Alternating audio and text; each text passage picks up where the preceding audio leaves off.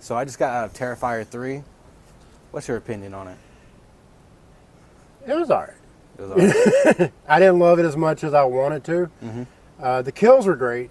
You know, you're going to get what you're coming for as far as that goes.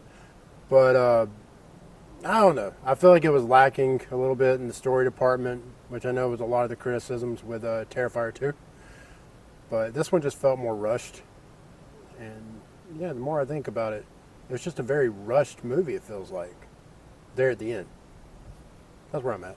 All right, so what was your take?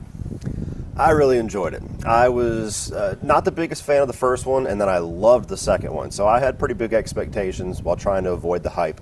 And what I like about the third one is I feel like it's a bit better paced. It's not, it doesn't drag quite as much as the third act of the second one is. All the kills are their own standout sequence. It doesn't feel like it's a bunch of people just getting killed quickly. Like, all of them have the attention to detail. They're all their own 5-minute blood gore fest. I liked having a more unhinged Sienna, and I think David Howard Thornton still is finding ways to be, like, twistedly funny. And my favorite part about it is the vintage Christmas look. Like, it doesn't look like Christmas from 2024. It looks like Christmas from, like, 93, and I like that about it. I got to agree with what he said, and I got to agree with what he said. I'm sort of in the middle. I'm more positive than I am negative, but for the most part, you know what you came for when it came to these movies, the kills, basically. I think they hit an all-time high with it, in my opinion, but either way, I'll see you guys in the next video.